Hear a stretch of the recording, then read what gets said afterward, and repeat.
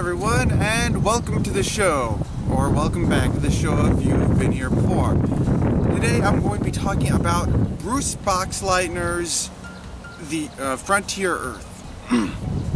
Basically, yes, that's right. When I say Bruce Boxleitner, I am talking about, of course, Babylon 5's Bruce Boxleitner.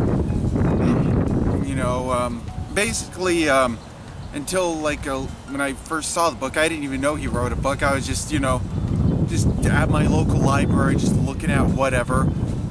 Just going through the sci-fi aisle like I always do. And then I just one day just came across this book and was like, wait, you wrote a book? And then I found out that he wrote this and a sequel called The Searcher.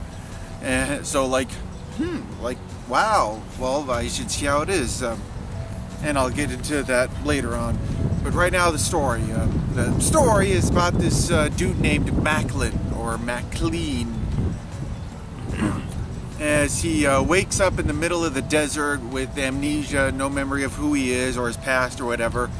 And eventually he goes to the town of Tombstone, where he meets a bunch of different characters, was Wyatt Earp and, the Earps and the clans, when they're about to go at it.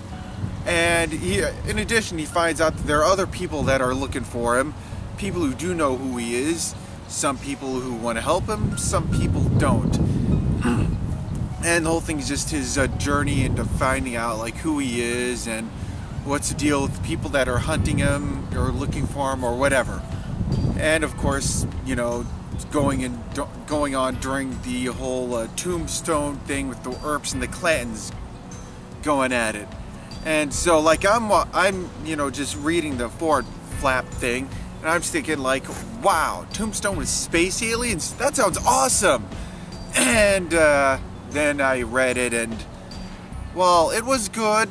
I liked it. Many of the characters, I also couldn't help but feel a little on the disappointed side, because Tombstone with space aliens, that sounds awesome, right?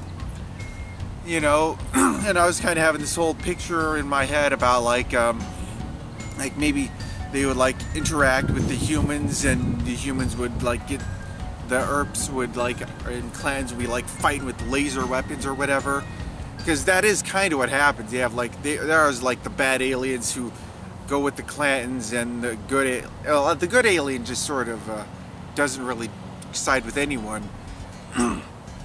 And they just want to keep things all nice and clean and clear, like Men in Black, top secret stuff.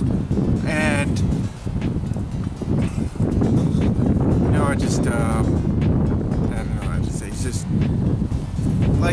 it was good, but not what I was expecting to,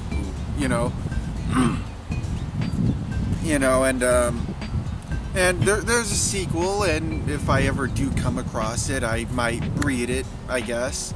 The sequel is called The Searcher, and but again, it wasn't super awesome or whatever, but it wasn't bad either. It was good. It was decent. So therefore, I would like to give this my personal comfort level recommendation rating of a 4 out of 5. Recommended. Not hyper recommended, but still decent enough that if you come across a copy, check it out. You might like it. Yeah. Anyway, next time I'm going to be taking a look at survival in outer space with the soon-to-be made into a movie, The Martian. Until then, see you later. Keep yourselves awesome. Support your local libraries, bookstores with your patronage, money, donations, whatever. And if you have any suggestions for me or for other people who are watching this, leave so in the comment section below or above or wherever the comment section is in this as you are watching this video. And have a nice day.